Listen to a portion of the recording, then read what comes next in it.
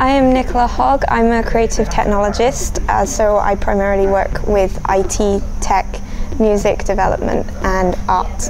And I'm Alec Stevens. I'm a sculptor, and we are new talent residents within the Pervasive Media Studio.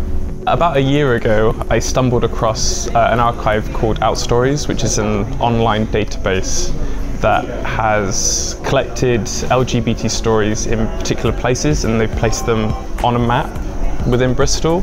So you click on certain locations and it comes up with the history related to maybe gay venues or gay areas of protest, or where people have got caught and then they've been arrested because they were homosexual. There's like a kind of like a seed of an idea there, because most of the stories have already been placed in particular places, but it was just stuck on a Google map.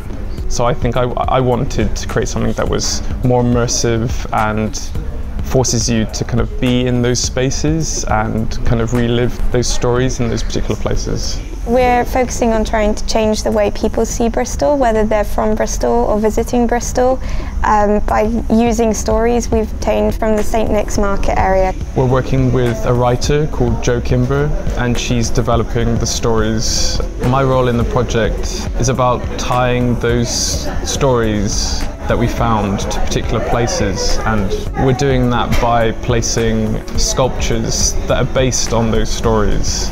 We're encouraging people to seek out these sculptures and find the frequencies that are carved into the sculptures. And this will enable people to dial in with their phone to these particular stories in particular spaces.